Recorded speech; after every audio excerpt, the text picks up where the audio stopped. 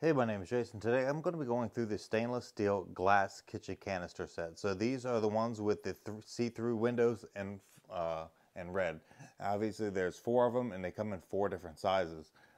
They are basically glass jars with the metal outer cover, and they screw off lids. So you can take the lids, screw them off, you can see the screws, and then your contents. If you need to and they get kind of nasty, you just take them off, throw them in the dishwasher and let them go. So the width of them from side to side is going to be 4 inches. The smallest one is 4 3/4 inches tall. The next size up is going to be 6 3/4. This one is 8 3/4, and the largest one is 12 inches tall.